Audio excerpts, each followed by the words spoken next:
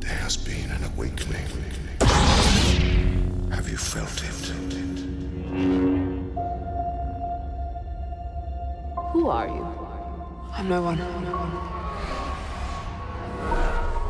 She is strong with the Force. Untrained, but stronger than she knows. Bring her to me.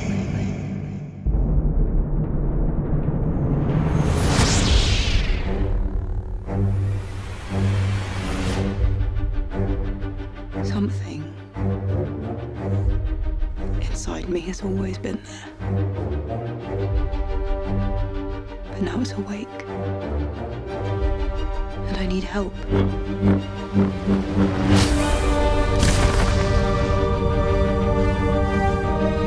I've seen this raw strength only once before. It didn't scare me enough then. It does now.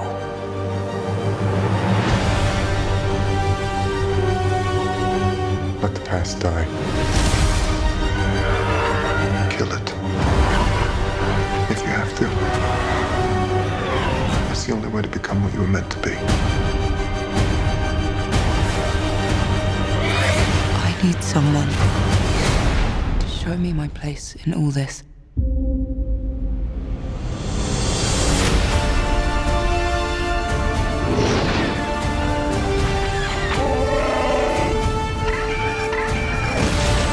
We are the spark that'll light the fire that'll burn the First Order down. Come on! This is not going to go the way you think. Fulfill your destiny. Your favorite heroes from The Force Awakens are back, along with a new member of the team, Rose. Tell me, how does it feel to be a brand new character in the Star Wars universe? It's awesome. I still don't believe I'm actually doing it. I feel like I've been living in a dream for the past 7 months.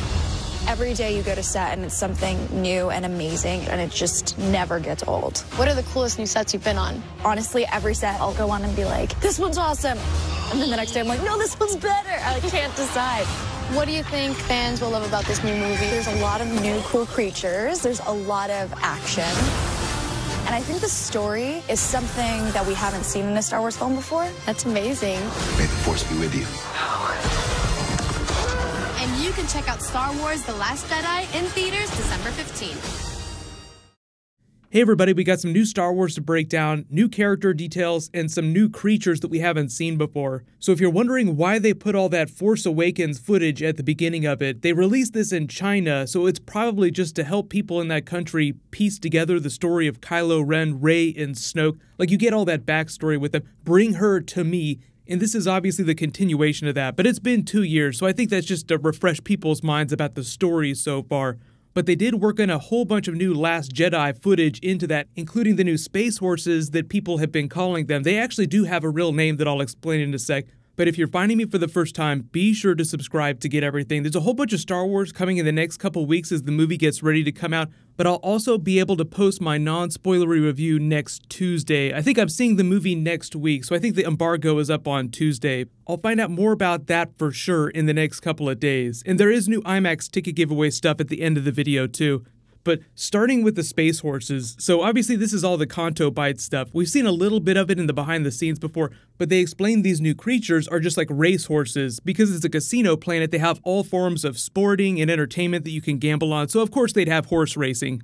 But their actual name is Fathir, so you get a little bit more of the Canto Bight, you get a little bit more of the early space battle that looks like it's happening over the original Resistance base. That happens relatively early in the film. They explained that after The Force Awakens and after the destruction of the Starkiller base, they just go on the full offensive. The First Order isn't going to waste any time in trying to take down the Resistance.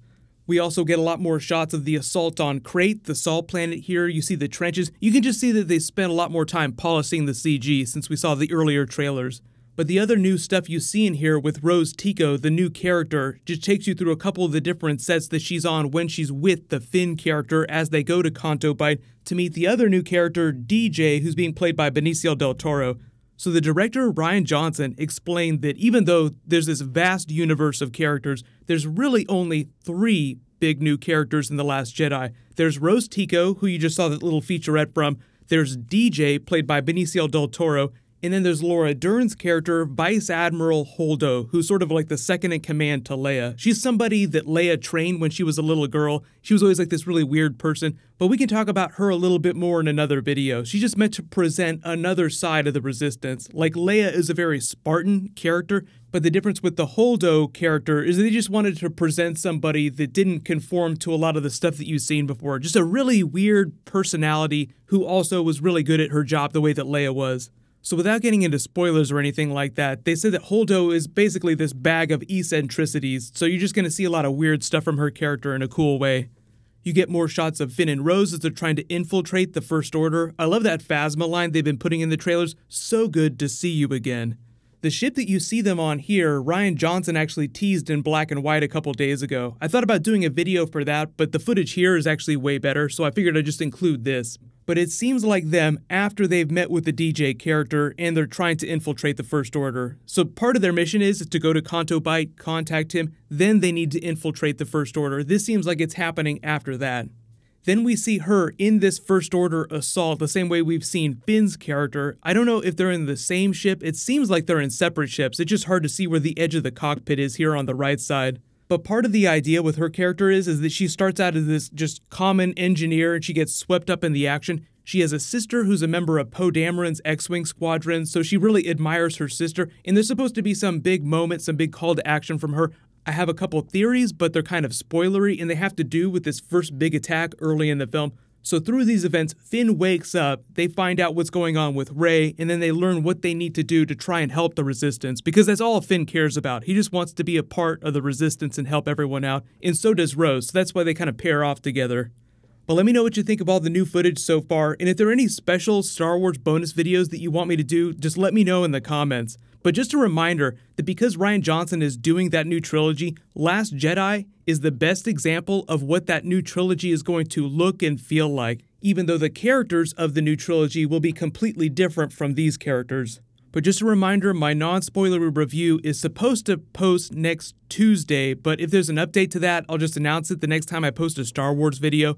There's a new round of the IMAX ticket giveaway. All you have to do to enter is just be a subscriber and leave a Star Wars related comment on the video. Congratulations to the winner from my last video, Pandemonium 101. Please private message me so I can get your contact details.